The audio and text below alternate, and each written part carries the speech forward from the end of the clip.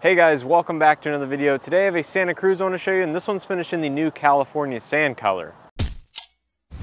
If you guys follow me here on the channel, then you know I've done a few other videos on the Santa Cruz, and today I finally have a new trim level that I have not done a video on, and this is the SEL with Activity package. Now for 2023, the Santa Cruz is going to be a carryover vehicle for the most part. Obviously there were some smaller changes on the SE trim that made more standard safety features, but for most of the other trims it's going to be a carryover, as this vehicle was just introduced last model year. And like I mentioned, the vehicle next to me is a 2023 Santa Cruz SEL Activity package, which sits in the middle of the lineup. This is the highest trim you can get with the naturally aspirated 2.5 liter with the traditional torque converted 8-speed automatic. So that's why I think this is a popular trim level for the Santa Cruz, because it adds several nice features within that Activity package. When it comes to changes for the 2023 model year, you can check out a video I have dedicated here on the channel that goes over every trim level of the Santa Cruz, that talks about the pricing as well as what changed within each trim level. But as far as the SEL Activity package goes in specific, the only change that this vehicle had was this exterior color option, which went from Mojave sand to California sand. So that is the only relevant option that changed on this particular vehicle. And like I said, this color is available on other trim levels as well. So the SEL Activity package is going to be a carryover for the most part. And as far as pricing goes, the base price for the SEL Activity package only went up $150, which in today's world, I think that is a huge win. But that brings the base MSRP to $33,855, including destination and all-wheel drive. So let's not waste any more time. Take a look at what this trim level has to offer for just over $34,000. So once again, the Santa Cruz in front of us is finished in the new California sand exterior color with the jet black cloth interior. Now I will give Hyundai props for the color choices within the Santa Cruz's lineup. You have the California sand, the sage gray, the blue stone, and a bunch of other traditional colors as well, which lend itself to being a nice outdoorsy lineup of colors, and I think suits the Santa Cruz quite well. Now when it comes to this color versus the Mojave sand, last year I haven't seen them side by side, so I'm not exactly sure what the differences are, but they are very similar tan colors and do look very nice, like I said.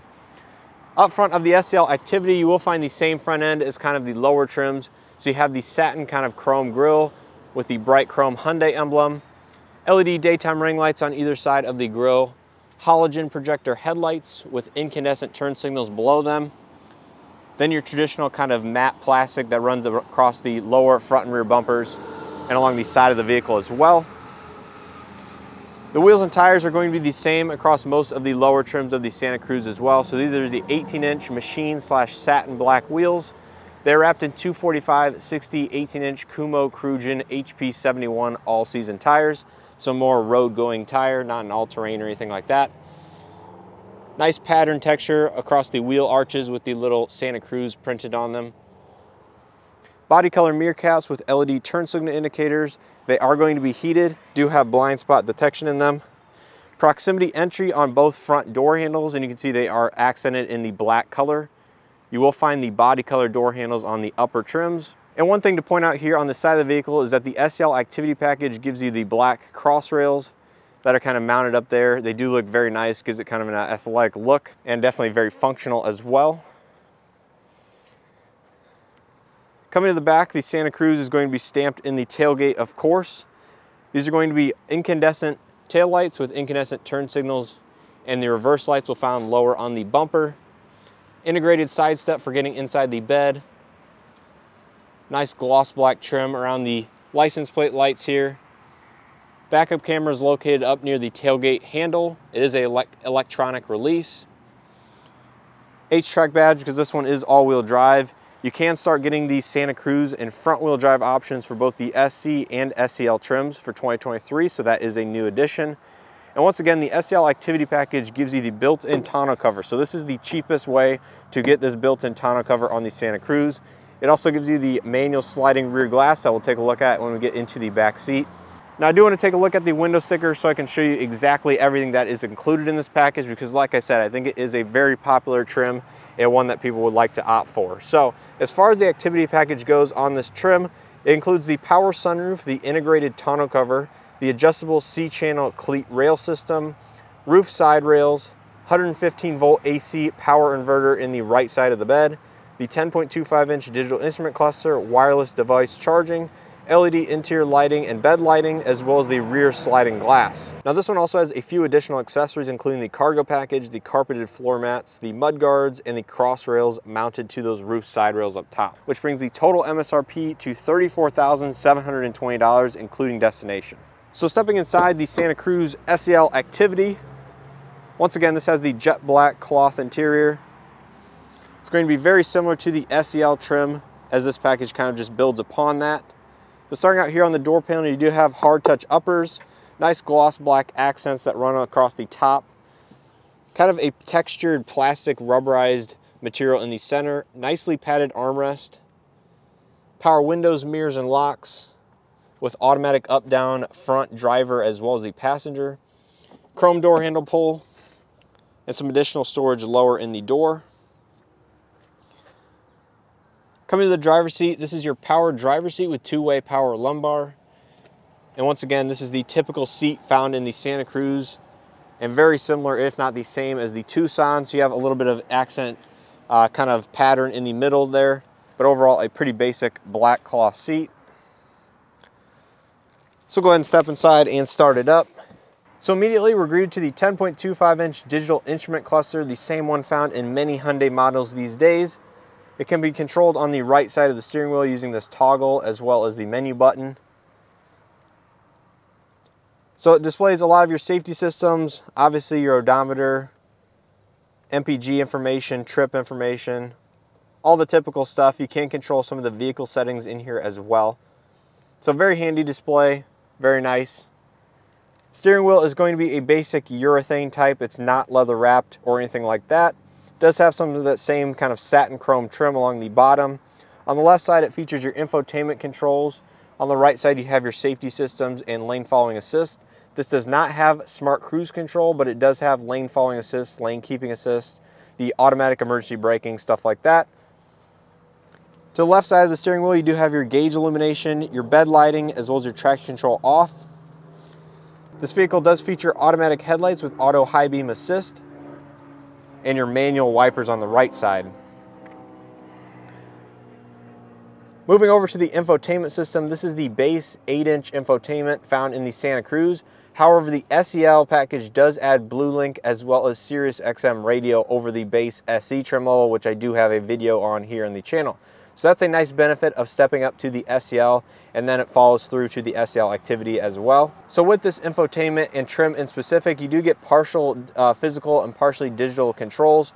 So you have the volume and tune knobs on the right, as well as all of your touch screen and touch buttons above those.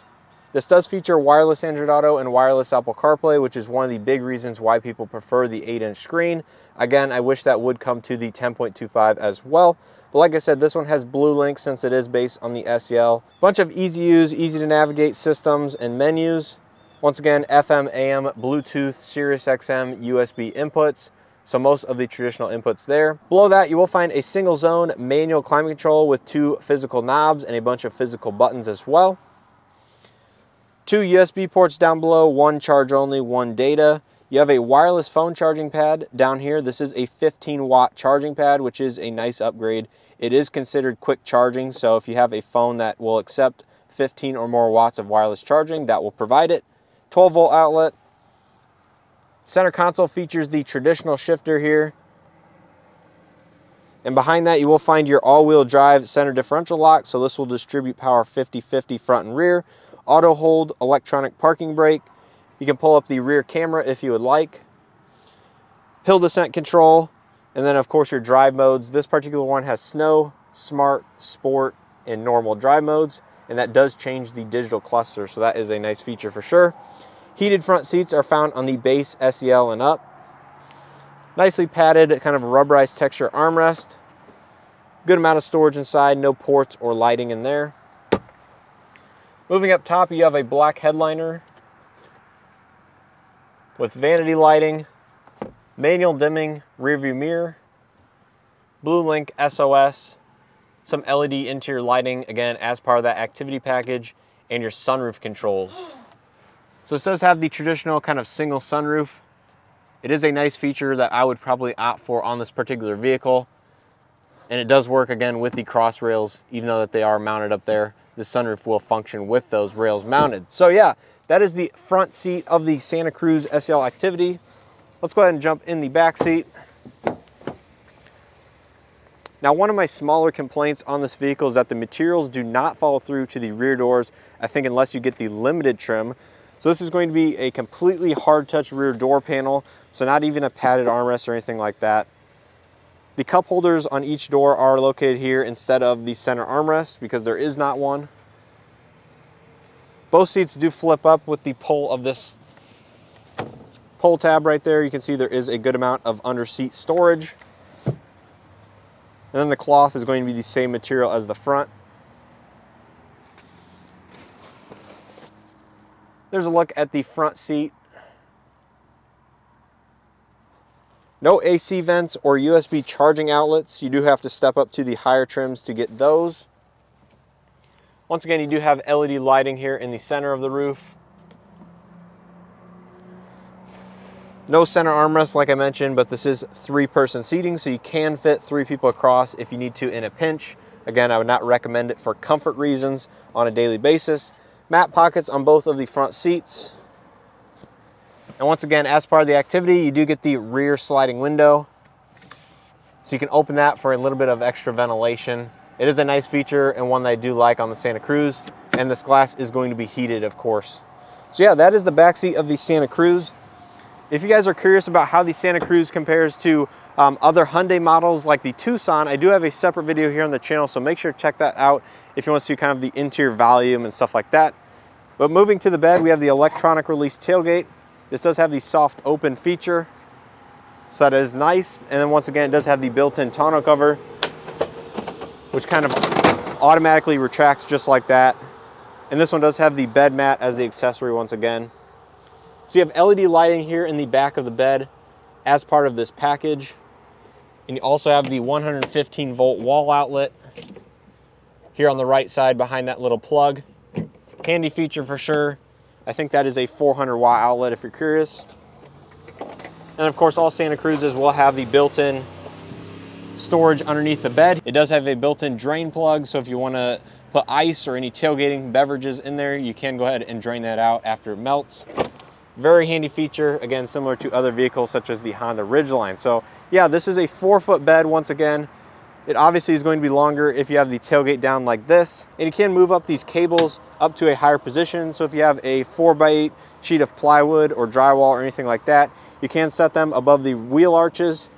This will sit up at a slight angle like that and provide additional support. So it will hang off about 2 or 2.5 feet from the back of the vehicle, but it is nice that you can fit that stuff inside of the rear bed. And if you want to close this up, it'll lock in place just like that. It does have good weather seals, although this is not waterproof. It is water resistant. And close it up just like that, and it is lockable on the underside. So that is a nice feature of this tonneau cover. So coming to the passenger front seat, materials are going to be the same over here. 4-way manual passenger seat, so no height adjustment. Glove box is damped, no LED lighting in there. There's a look at the dashboard. Once again, you can see that little textured rubberized material right here with the vents. I do like the dash of the Tucson as well as the Santa Cruz. I think it has a unique design language. But yeah, that is the interior of the SEL Activity package. Let's go ahead and take a look under the hood, see what powers it, and then wrap up this video. So under the hood, you'll find the 2.5-liter naturally aspirated 4-cylinder engine paired to an 8-speed torque converted automatic. This puts out 191 horsepower and 181 pound-feet of torque through either the front wheels or all 4 wheels if you option all-wheel drive. Now, many people do opt for this powertrain because they do not want the 8-speed dual-clutch transmission that comes with the 2.5-liter turbocharged engine in the Night, SEL Premium, as well as the limited trim level. So once again, this is the highest trim you can get the naturally aspirated 2.5-liter 4-cylinder with, and that is why I think this is somewhat of a popular choice among people, again, who don't want the dual clutch transmission. So that's going to do it for this video on the 2023 Hyundai Santa Cruz SEL with Activity package. Let me know what you think of this trim level down in the comment section below. Personally, like I've mentioned many times in this video, I think it is popular due to the equipment that it offers, along with being the highest trim you can get the 2.5-liter naturally aspirated engine with the 8-speed torque converted automatic. I think this is a good trim level and price point for many people in the Santa Cruz lineup. If you want some of the more basic infotainment, manual climate controls, obviously you're not going to get smart cruise control and highway driving assist functionality like you would in the Limited or the SEL Premium for 2023, but you still get the digital instrument cluster, which is a nice tech feature. You still get a lot of the nice creature comforts like heated front seats, power driver seat, remote start on the key fob, as well as the BlueLink app, and a lot of the stuff in the bed as well. So if you currently own a Santa Cruz or are interested in purchasing one, make sure you leave a comment down below. Let me know what you think of the vehicle, how reliable has it been, which trim did you purchase, and why. I'd love to hear all that information, and it might help anybody out that might be searching for a Santa Cruz and trying to decide which particular trim they want to purchase. So once again, hopefully you guys enjoyed this video, and as always, hope to see you guys in the next one.